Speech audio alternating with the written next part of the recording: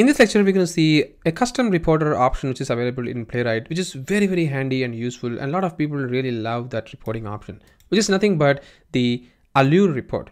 So Allure report has also released a new reporting option supported exclusively for Playwright called as Allure Playwright. So if you just go to the package.json file over here, and then if you just search for Allure, something like this, and if you just do hyphen, and you can see that we have something called as Allure Playwright over here. So you can use this Allure Playwright over here, like this is the reporting option, which can help you to generate the Playwright test report, but for Allure itself. And I will show you how easy it is and how awesome it is. But before that, we first of all need to install the Allure report itself. So I'm going to stop the already executing HTML report, and I'm going to say npm install, which is going to install the Allure Playwright for us over here, which is great. And once it is done, I'm then going to perform a series of operations. The first thing is I'm going to go to the playwright config.ts file, and I have to pass the Allure reporting option over here. So I'm going to say Allure Playwright. So this is the reporter that we need to use. And then I'm just going to leave the rest of them as it is. So we're going to generate like 4 different types of reporter this time, which is great.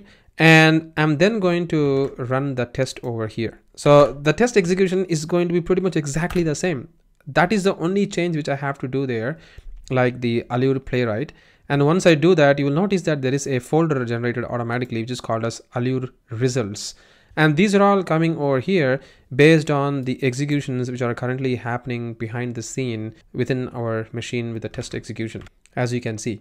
And once the execution is fully complete, we have to just go and install and command line interface for the Allure command, which is going to be the Allure command line itself. So I'm just going to say npm install -d of Allure command line.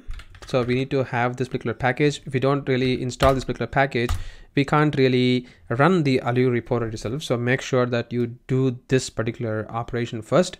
And once this is done, all you have to do it in here is that you need to do npx of Allure, and then within over here, we need to do a generate, and I'm going to specify the reporter path, which is nothing but the Allure results.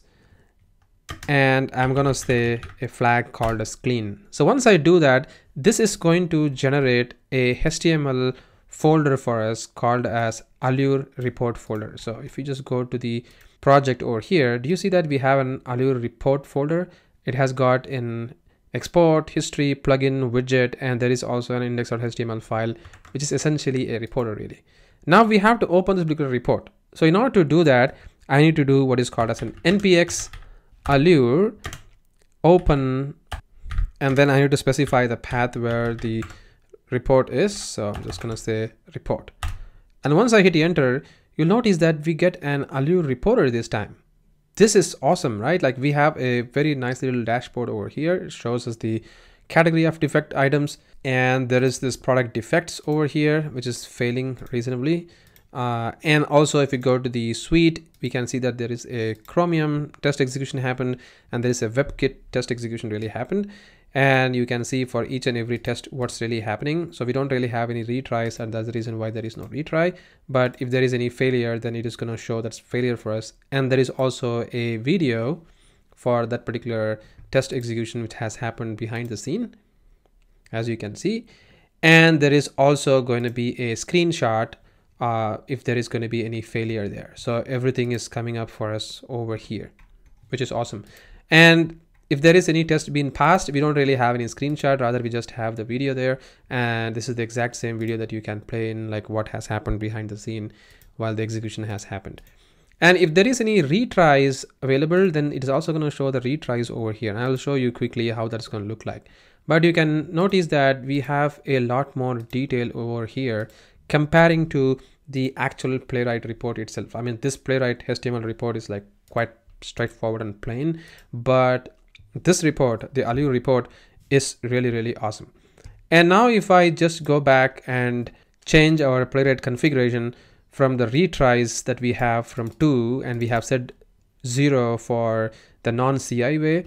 So if I set this to 2 over here, and if I save this, and if I try to perform the test execution once again, you will notice that it is going to perform the test execution for us, but at the same time it is also going to retry if there is any failure of the test execution. So let's wait for the whole test execution to fully complete.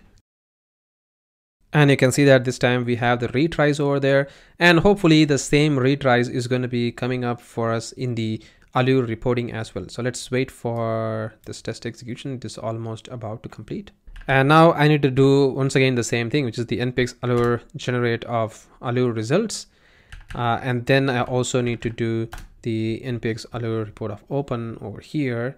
And now if I go to the suite and Chromium, and if I choose over here, you see that there is a failure. And now if we go to the retries, we should also have the retries over here. So it has did the retry like 3 times, like 0, 1, 2, and there is this failure happening there.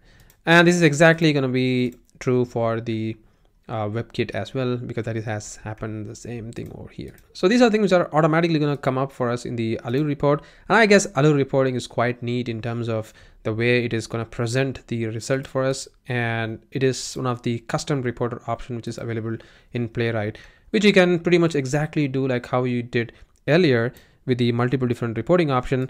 But now you can just add the Allure report, and that's it. You're done. You also have a Allure report over here within your project.